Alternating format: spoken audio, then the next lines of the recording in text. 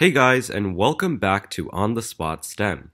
Today, we're going to be doing the 2020 AMC 10A number 16, which is the same as the AMC 12A number 16.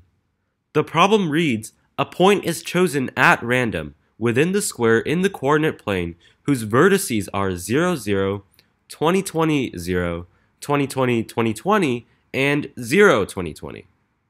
The probability that the point is within d units of a lattice point, which is a point x, y, and both x and y are integers, is 1/2. What is d to the nearest tenth? So the first key thing to note in this problem is that it's the same thing as looking at one unit square with the four corners as the lattice points and seeing the probability that it's within d units of a corner. For a point to be within d units of another point, it has to be within the circle with radius d centered at that other point. So xy has to be in the four quarter circles centered at the four corners, because then it would be inside the square and within d units of the corners.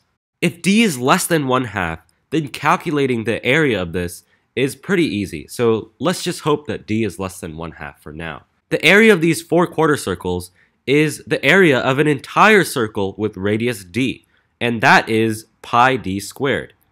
And we want this area to be equal to 1/2 because the probability of us finding a point in there should be equal to 1/2. So we have pi d squared equals 1/2.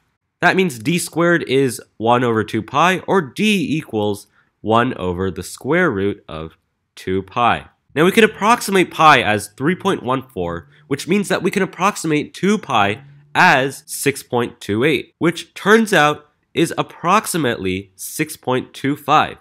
And the nice thing about 6.25 is that it is equal to 2.5 squared.